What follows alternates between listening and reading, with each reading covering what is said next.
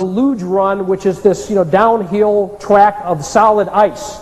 And did you see that event? I mean, the skeleton board looks like a baking pan, right? This little board, they put a helmet on, and they lie down on this thing, and they go down head first, their chin about this far off the ice. Right now, if you watch those people, what were you thinking? You're crazy. You're out of your mind, right? But we still watched them. It's like, I can't believe they're doing this. Now, I'm not advocating that you take up the sport of skeleton, right?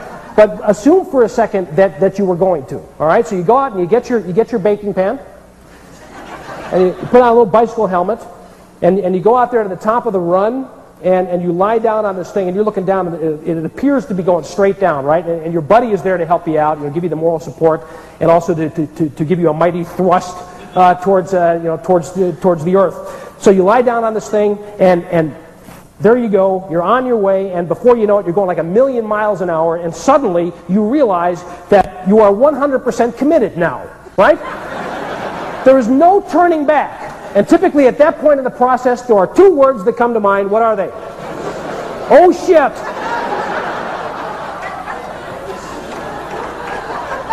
M stands for moment. So my argument is,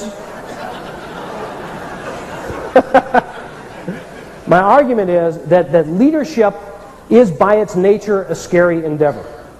The OSM is an indicator that we're really doing it. There is no such thing as leadership without the OSM. So my argument is we need to pursue this. We need to pursue it in everything that we do. If we're not experiencing the OSM in the context of our work with some frequency, then we're just posing. So this is a way of proving it to ourselves that we're really doing it. Leadership should scare you. Launching a new initiative should scare you. Trying to reinvent the way you work and reinvent your industry should scare you. If it doesn't, you're not doing it yet. Seek extreme feedback. Michael's organization kept coming out last or second to last in the company.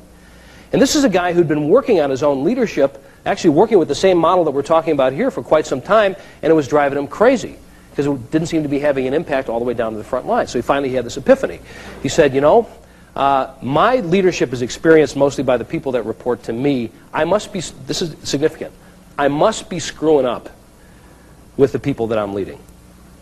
Whereas he could have said, the branch managers are screwing up in their branches, right? But that's not what he said. I must be screwing up. So here's what he did. Now, I'd like you to imagine this scenario from his point of view, right?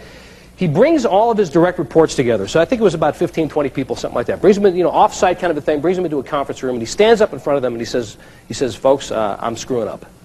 I need to know what I'm doing wrong. I want you guys to tell me what I need to do to improve as your leader. So what I'm going to do is I'm going to leave the room. Okay? And when I'm gone, I'd like you to talk about this. I'd like you to write on flip chart paper the things that I need to do to improve. And then when I come back, we'll talk them through. Now, and they looked at him very much the same way that you're looking at me right now. Kind of this deer in the headlights sort of look. So he left. Half an hour later, he comes back, knocks on the door. They said, we're not finished yet.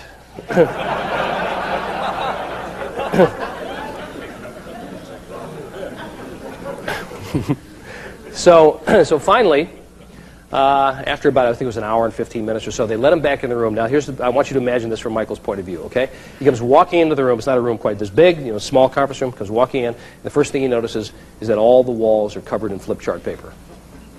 List after list after list of things that he needs to do to improve. Now, the way he told me the story was, he said he knew that the way he responded in that instant would make or break the whole thing.